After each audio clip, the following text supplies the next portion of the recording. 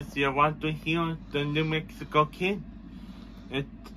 You can enter the movie store.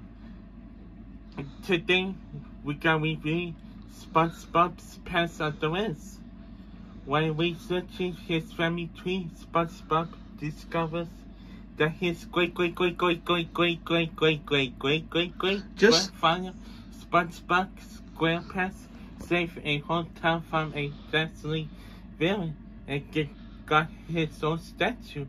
Get warped into the action and tweak and foot-stomping music and prepare for a new time showdown that have you yelling yeehaw.